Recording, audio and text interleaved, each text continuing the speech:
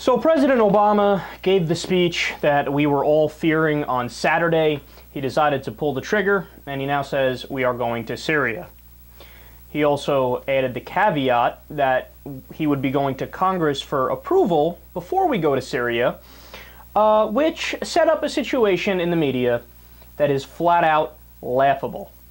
So the progressive position is typically the anti-war position, and, you know, we say we're against using the military unless there's an imminent threat against the nation, and then in that case we would attack for self-defense. That seems to be the common sense position, the anti-war position, right? But now all of a sudden that's not the case. Now the only two sides of the debate you hear are the Republicans, who say that President Obama should not be weak and he should attack Syria without getting congressional approval, and the liberal position is now, oh, well, of course, you get congressional approval, and then you bomb the shit out of Syria. So the two positions are both pro-war, and the anti-war position has now been totally drowned out. So going on right now as I'm talking to you guys is also the hearing on this for Congress. So John Kerry came out and gave a statement. Senator Menendez was the head of the committee. Listen to his quote. He said, "This is not a declaration of war. This is a declaration of our values to the world." Well, then I guess our values are war, because this is a declaration of war, quite plainly, very clear and straightforward. So Menendez is for it. John Kerry, of course, has become the biggest war hawk. My nickname for him is John Dick Cheney Kerry now. And when you look at the polls, even after this tremendous propaganda campaign, only 32% of the American people think Obama explained clearly why we should go to Syria. That's according to a Pew poll. 59% say they are against the airstrikes. So even after all of the massive amounts of propaganda, and the mainstream media has been hammering away as well, and we'll get to that a little later, it's still not a majority popular position. So one of the responses that we get is, well, you know what, it's good for humanitarian reasons. They talked about how chemical weapons are a red line, so it's a red line and we should act accordingly. Yeah, but then we'd have to also invade Israel, because Israel used white phosphorus against the Palestinians, and we haven't done anything about it. We haven't discussed invading Israel. In fact, we're still buddy-buddy with Israel, and they're our allies. We haven't thought for a second to punish them. They get to use chemical weapons because they're our buddies. So as long as you're our buddy, that's all that matters. You know who else we'd have to invade if we were serious about enforcing this red line on chemical weapons? Ourselves.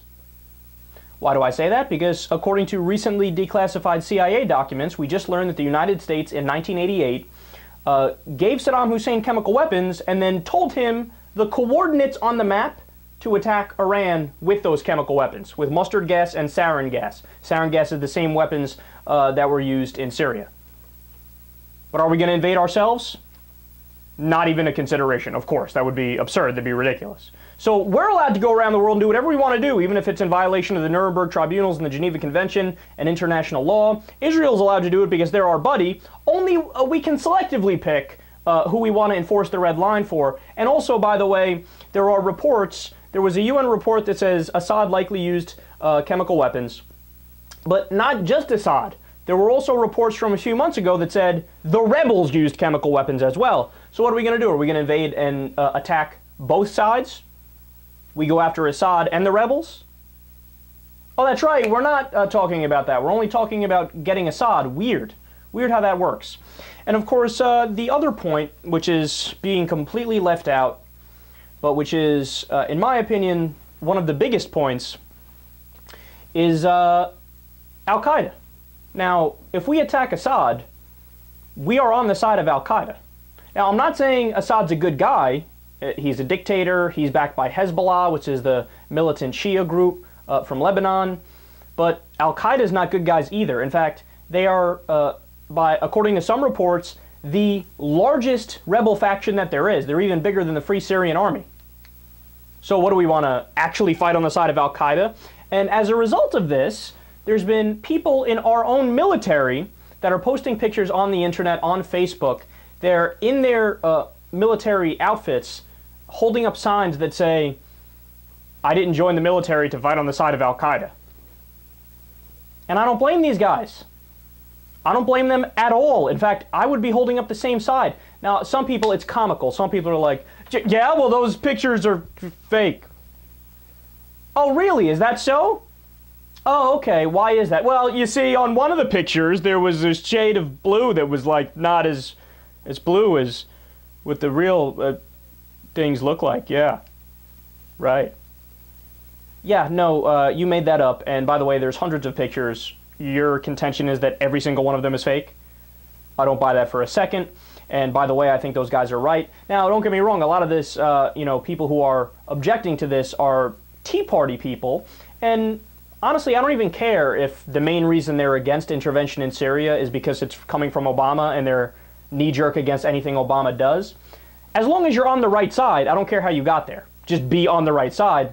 And of course, the fact that, oh, it's a humanitarian disaster, we should jump in, we should help. Really, that's interesting. So why did we not even consider going to Darfur? That was a humanitarian disaster. Wasn't even on our agenda, wasn't even on our radar. Or how about invading Mali? Al-Qaeda has basically taken over Mali, killed civilians, everything. We haven't even considered going there. In fact, France is fighting a war against Al-Qaeda there. Or how about going to the Congo? Millions of people dead, slaughtered. Didn't even bring it up, didn't even come on our radar. How about Rwanda, North Korea, Burma, which had a dictator for generations now?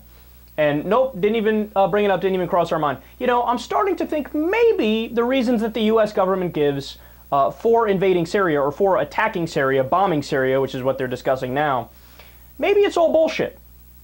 Look, the reality as to why we want to do it is imperialist ambitions.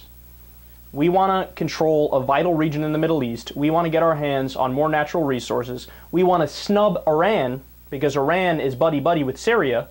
We have beef with them going back to pre-1953 when we overthrew their democratically elected government and propped up the Shah.